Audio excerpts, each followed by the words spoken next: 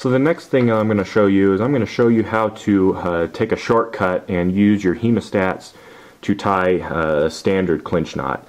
It's kind of a little shortcut that just is easier for some guys to do. What I'm going to do is start by just threading the tippet through the hook, and you can go up or down, doesn't matter. Just get that puppy through the eye of the hook. I'm going to leave a generous amount poking through as far as the tag end, 4 or 5 inches or so. Next, what I'm going to do is I'm just going to let go of the hook. I'm just going to grab the tippet with the tag end and running line in my left hand, just like that. Grab your favorite pair of hemostats and you just put it through the loop that I just made. Don't grab the hook, just the loop, and you're going to twist your 5 times. The standard twist that you would do with any clinch knot.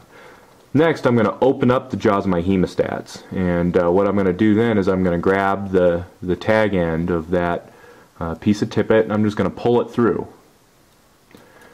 Now once you've done that, you've basically tied the knot, and all you have to do is just cinch it down by pulling on the long standing line, and also of course wet it.